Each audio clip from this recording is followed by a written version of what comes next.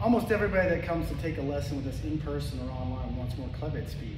And what we've learned by having these force plates in the warehouse here is there's an optimal time to push into the lead side here with your lead foot to get the most club head speed. And that time is when this shaft here is pretty vertical to the ground. So we have this little drill we give people. We put an impact bag down, you put your trail hand on your lead shoulder, make a little backswing and then land with a little more pressure on your left foot than your right and the club vertical.